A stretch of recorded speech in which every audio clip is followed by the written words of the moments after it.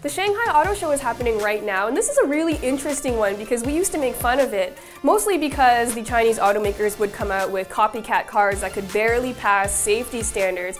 But things are really turning around, and that's because Chinese automakers are looking to expand outside of the Chinese market, and to do that, they finally have to be legit. So China is the world's biggest car market, so it's really important that automakers have some kind of success there. So a lot of the cars that they debuted here were concepts that we'll never see, but a lot of them are actually production models that will be sold in North America. And that was a really long intro, but here are our picks for the top 10 most interesting cars to debut at the Shanghai Motor Show.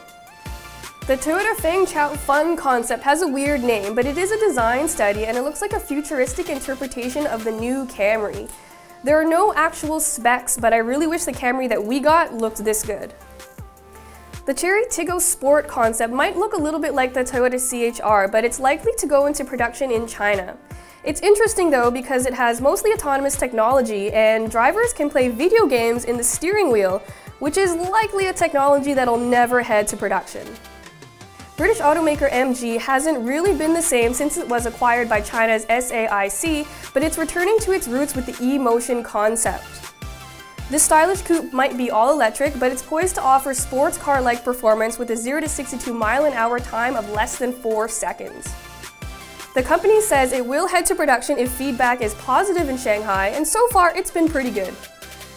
Things are getting interesting with Lynk & Co., an obscure brand spawned by Geely, which also owns Volvo.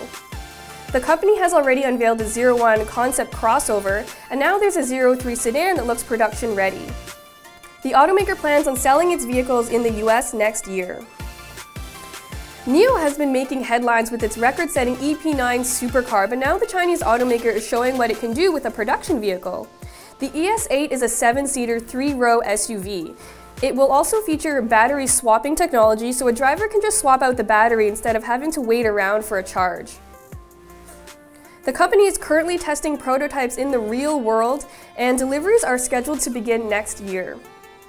Possibly previewing a 7-seater SUV for the Chinese market, the Jeep Yuntu concept gives a glimpse at how Jeep might be approaching its future design language. But what makes this concept particularly interesting is that reports suggest it could head to North America wearing a Chrysler badge. This hybrid concept is expected to be based on a stretch Jeep Cherokee, but Chrysler will have to do some major styling changes to separate it from existing Jeep models. The Audi e-tron Sportback concept may look futuristic, but it actually previews a production model that's slated for 2019. Featuring 3 electric motors, the e-tron Sportback concept boasts 429 horsepower, but also has a boost mode to increase output to 496. Volkswagen is still trying to sweep its massive diesel scandal under the rug by ushering in a new era of electric cars. This is the 3rd ID concept from Volkswagen previewing a crossover that's aiming for 2020 production. Despite its weird name, it'll have around 311 miles of range and the ability to drive autonomously.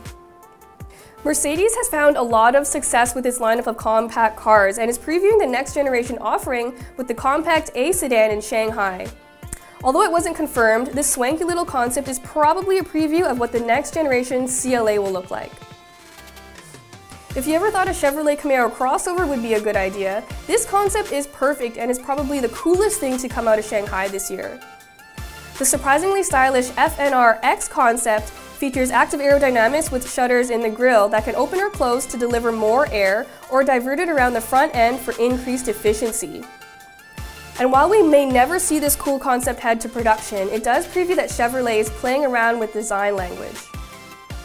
Thanks for watching, and make sure you subscribe so you catch all of our future auto show coverage.